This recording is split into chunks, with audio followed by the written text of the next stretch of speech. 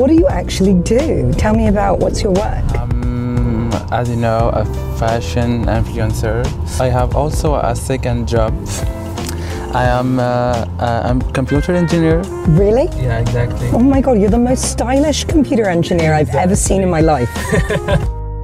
It's nice. Well, I love Paris. Yeah. I always end up coming here to see I love Paris. I mean, it's a very good city. Driving in Paris is quite crazy, but it's really beautiful. So we're on our way to Senlis to see the Fondation Francès. This collection features in the recently published and newly designed 5th edition of the BMW Art Guide.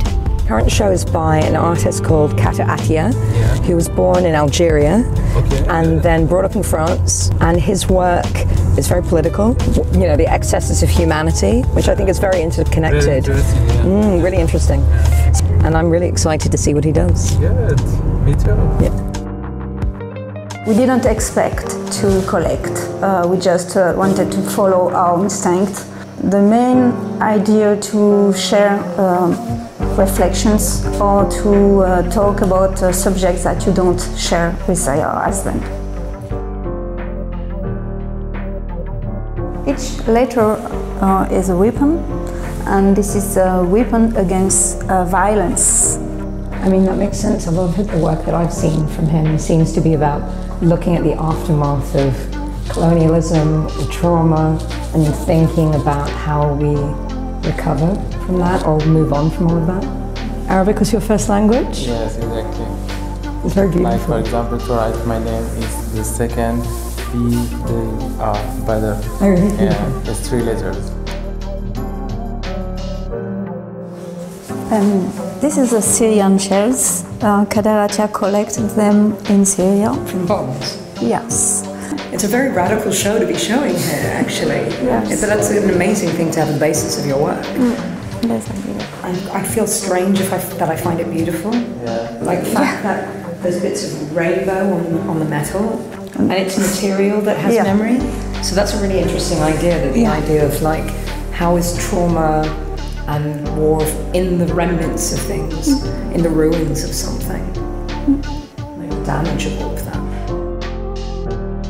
This is a sculpture then named Broken Face on Sick Marks, and the ones in marble represent a man with a lower part of his face is mutilated. Yeah, you can totally see the relationship to that. Those I know refer to these incredible World War I photographs of men who had post-war kind of facial disfigurements, basically because of war. It's also very interesting about how we look at the idea of a face and interpret it with our own histories, our own concepts of memory of where we're all coming from. So like our ideas of war and the face and like Africa and all those things coming into it.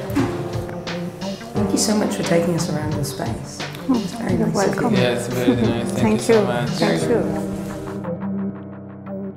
So what was your favorite piece? So my favorite piece was the Arabic alphabet. It was really good.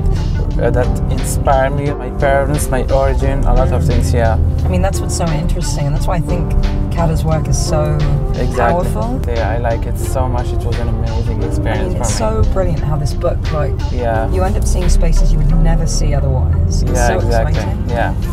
Thank you very much, BMW. Thank you for you too, and au revoir, BMW. Au revoir. Au revoir. On peut en français.